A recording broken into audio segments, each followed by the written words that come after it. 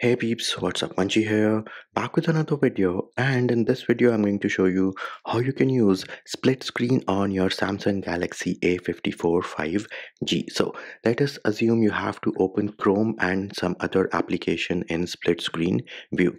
The first thing you need to do is open the Chrome application. Next up we need to access our recents. So I'm going to press this navigation button with three parallel lines on the bottom. This is going to open my recents. Now if you are using gesture navigation, then all you need to do is swipe up and hold at the center of the screen so that you get your recents.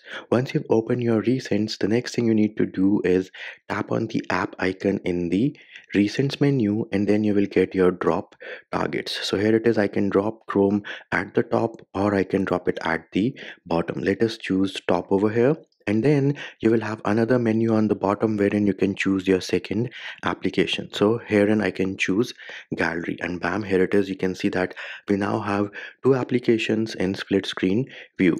And if you tap on these three dots in the center, you can actually switch them around by pressing on the two arrows. And if you want to create a favorite or an app pair, then tap on the star. Once you do that, you're going to get an option of add app pair to home screen or to your edge panel. Let us choose home screen, and there it is, app pair added to home screen.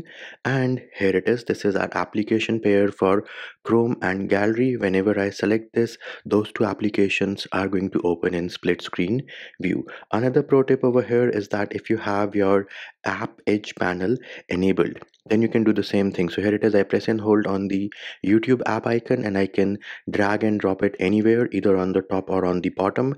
This time around, let us choose bottom, and then our menu for opening the second application in split screen view is on the top. And let us say here I want Chrome. So bam, here it is.